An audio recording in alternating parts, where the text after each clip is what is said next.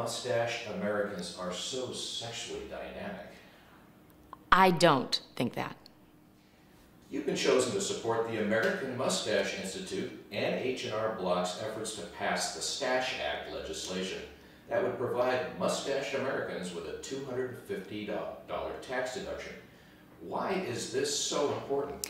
It's important because, quite honestly, mustached Americans deserve a break. It takes a lot of money to maintain them. The grooming, the clipping, the gelling, the shining, I don't know, pomade, that costs money. So they need that $250 for that.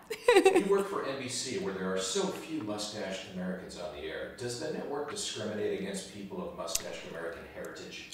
I'm not sure it's a conscious discrimination, but I agree with you. They are definitely underrepresented on NBC shows, and hopefully one day that will change. So who from the Office cast would best be suited to wear an upper lip garment? I would say character-wise, Meredith, but in real life, probably BJ Novak. I think he could pull that off well.